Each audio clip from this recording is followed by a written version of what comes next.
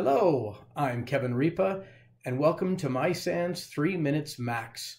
Yesterday, we started talking about what constitutes forensically sound, or the notion of forensically sound. And we talked about how things like cell phones, the acquisition itself is not forensically sound. So let's talk about what makes a forensically sound image or acquisition. First of all, what we're doing needs to be consistent. Second of all, it needs to be repeatable. And third of all, it needs to be well documented. I'm going to throw a fourth one in there and say it needs to be defensible, and we're going to come back to that at the end.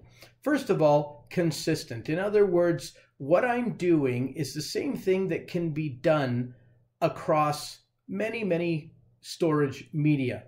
I've got 10 hard drives. I am going to do the same thing with all 10. And whatever I'm doing is going to give me the desired result. In other words, a forensic image that is hashed and verifiable.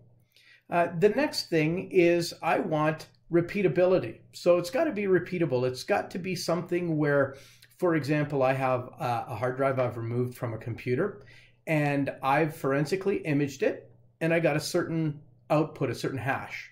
Then I gave you the hard drive and you forensically imaged it. If you've done it in the same way that I've done it, we should get the same hash. In other words, whatever we're doing has the same result.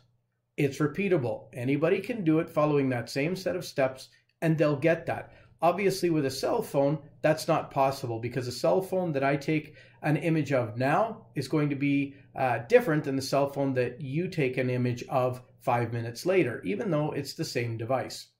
The next thing we need is to have whatever the process is be well documented. Now, that's in a perfect world. Many people have done it. It's been consistent across many applications. Maybe it's been tested by NIST or whatever the case may be. If it's not well documented, then you need to document why you're doing it in the way that you're doing it. Let's face it, not all things happen the same way. And sometimes we've got to be creative and we've got to think outside the box. In those cases, make notes and be prepared to defend why you did what you did in the way you did it. If you have a good explanation, chances are it's going to be an acceptable explanation or piece of evidence to be introduced into court. I thank you for watching this episode of my SANS 3 Minutes Max. Join me tomorrow for another different, eloquent, wonderful, exciting topic. Until then, have a great day.